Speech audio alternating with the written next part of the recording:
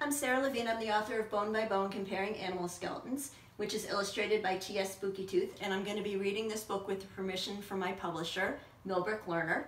And but before I do this, I'm going to go ahead and talk a little bit about why I wrote this book and how we are similar to animals. So here's what most people don't realize. Here is a bone. That's a human bone. I'm going to hold it up. You might want to guess what kind of bone it is. Is it an arm bone? Is it a leg bone? This is actually a femur. So this bone would go like this. If it was in my body, actually it would go like this.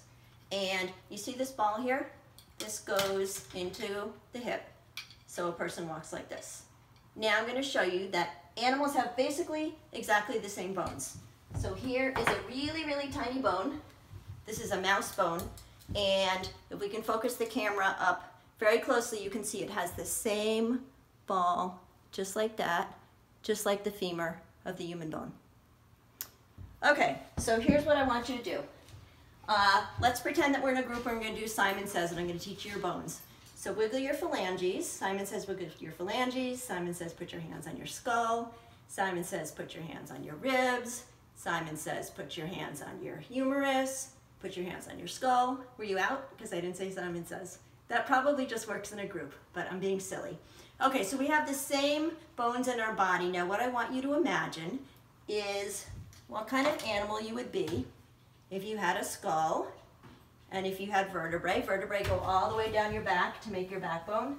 And you had ribs, but you had no arm bones and no leg bones. So think about that.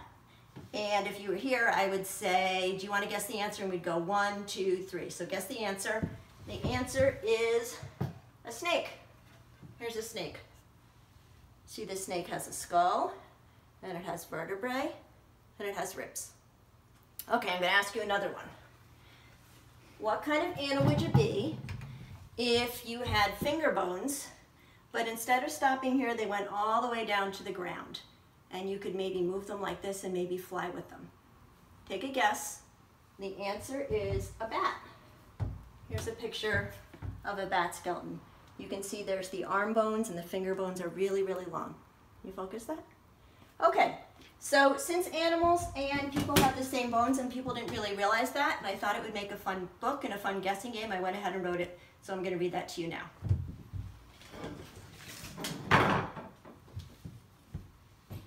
Okay, so in this book, there are going to be questions and answers just like the ones we just did.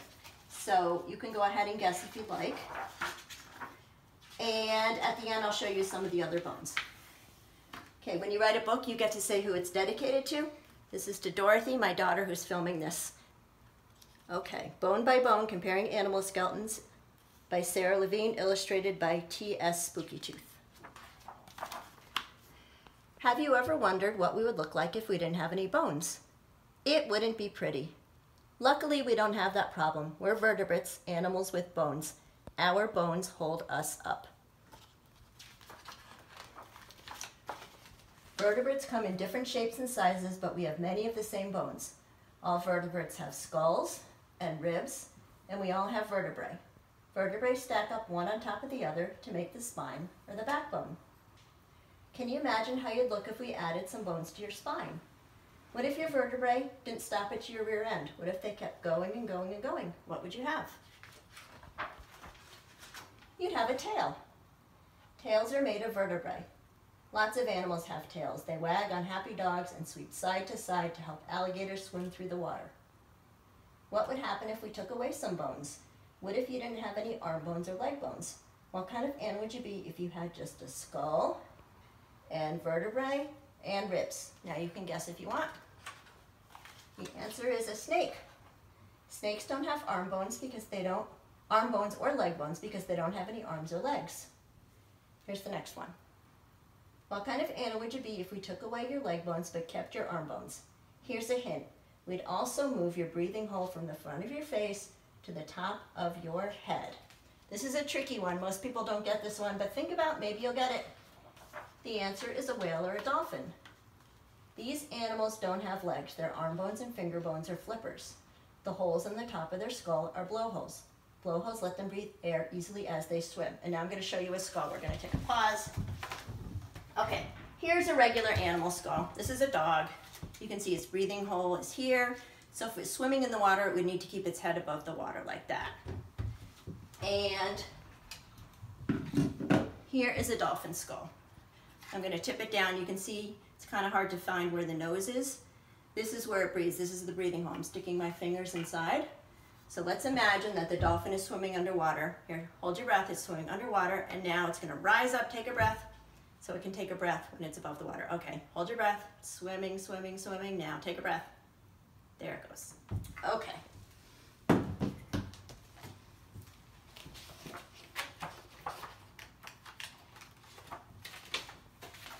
Okay, now we're doing this one. What would happen if your middle fingers and middle toes were so thick that they supported your whole body? What kind of animal would you be if these bones were so strong that you didn't need any other hand or foot bones? Go ahead and guess. A horse, or a donkey, or a zebra. These animals have only one toe on each leg. Instead of fingernails and toenails, they have hooves. What kind of animal would you be if you had only 2 fingers on each hand and 2 toes on each foot? There's a lot of answers to this one. A goat, or a sheep, or a moose, or a deer, or a pig, or a cow, and lots of other ones. Since these animals walk on 2 toenails, their hoofs are called split hoofs. Now let's keep all of your bones but change the size of some of them. What kind of animal would you be if you had really big vertebrae in your neck? Go ahead and guess. A giraffe. Both humans and giraffes have 7 vertebrae in their necks, but giraffe vertebrae are enormous. Each vertebrae can be more than 10 inches long. That's about as big as your head. All right, I have a vertebrae here from a giraffe. Here it is. I'm gonna hold it up, and now hold it this way so you can see the hole that goes through it.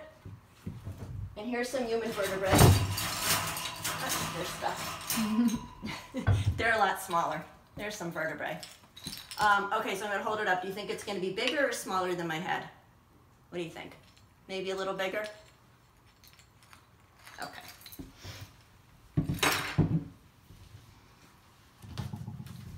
Okay.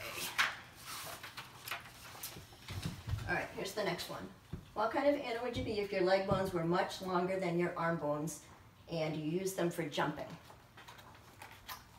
A rabbit or a kangaroo. These animals need strong hind leg bones for jumping.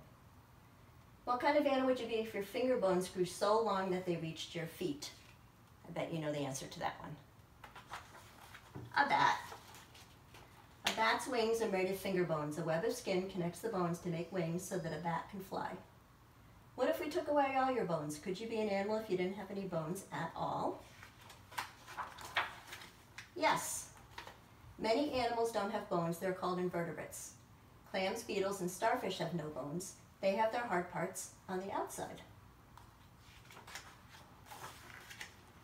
Worms and slugs don't have bones. Their bodies are soft and mushy. Jellyfish don't have bones either. In fact, their bodies are so fragile they would collapse if they didn't live in water. But let's add the bones back in one more time. What kind of animal would you be if you could turn this page? Go ahead and guess. A human. The bones in our hands look a lot like the bones many other animals have, but we can move our thumbs in a special way that allows us to do many things, including turning the pages of a book. Our special thumbs are called opposable thumbs. Opposable thumbs are one of the things that make us human. All right, hold your hand up like this. Take your thumb and touch your pinky. Can you do that? And now touch the next finger, and the next finger, and the next finger. If you can do that, that means you have opposable thumbs. Just like apes and monkeys. Some animals like raccoons and possums, they can go like this, but they can't touch all their fingers, so they don't really have opposable thumbs, just a little bit. Okay, did you get that one? If so, give yourself a thumbs up, like that. Okay, I'm gonna show you a couple skulls just for fun, if you wanna guess what they are. And if you wanna learn more about teeth or about dinosaur bones, I wrote 2 other books, which maybe I'll read online. There's the dinosaur one. There's a tooth one, and here's some skulls. I'm gonna hold it up and give you a moment to guess if you wanna guess. Here, let's just move over here, Dorothy. Okay, here's one. What do you think that one is? That one's an alligator. And how about this one right here? You see the little teeth? You can use these teeth for getting, oh boy, liking. We should stop it. Let's stop it.